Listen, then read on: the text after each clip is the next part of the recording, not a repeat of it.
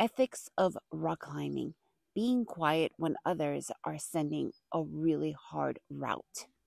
Who would have thought that this was one of those ethical things that you need to do, even if you are not with that person, even if you don't know who those people are, even if they're about 50 to 100 meters away from you doing an entirely different route.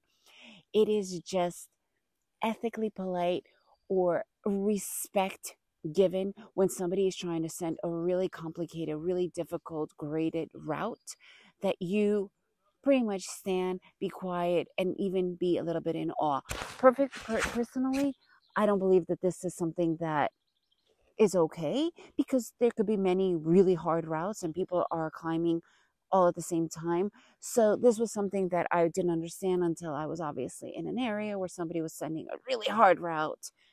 Um, but I guess, it is a little bit of respect. You wouldn't like just cross in their path or whatnot.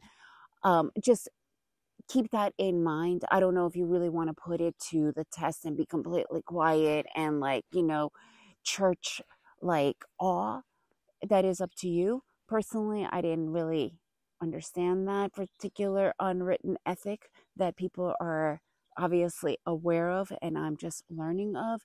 But keep it in mind, and especially if your kids are really telling you to, I guess don't argue with them on it and just be like, okay, stand there quietly and enjoy the atmosphere and enjoy just simply being there with your kid or watching a professional climber, because usually those really hard routes are managed by quote unquote pro climbers, whatever that may mean for a lot of people. But that's something that I did notice is something that you need to think about.